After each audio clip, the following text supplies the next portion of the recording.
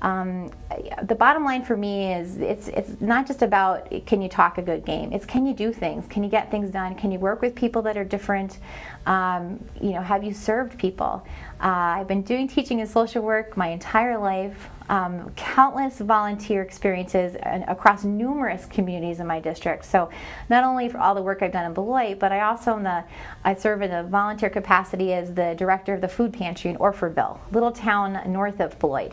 I've worked with the Albany Chamber of Commerce. I'm in Broadhead, serving on a committee to develop a community center there. I'm getting to know the people in my district and serve them. I'm not just going into politics for a career ambition. I'm doing it because I want to get some resources for the people that I care about, and I think I'm the person that can get that done. Beloit is moving in the right direction. I think this district is moving in the right direction, but we need the state to really be backing us up. And where I see myself being set apart is that I think that leadership prepares me to go into the legislature and build relationships that will be effective to represent this area.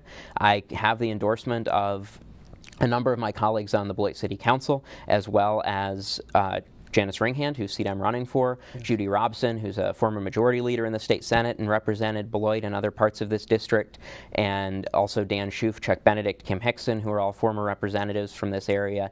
And I think they understand what it takes to be effective in Madison in the legislature. That's why they're supporting my campaign, because they've seen the work I've done on the Beloit City Council and they know that I have what it takes.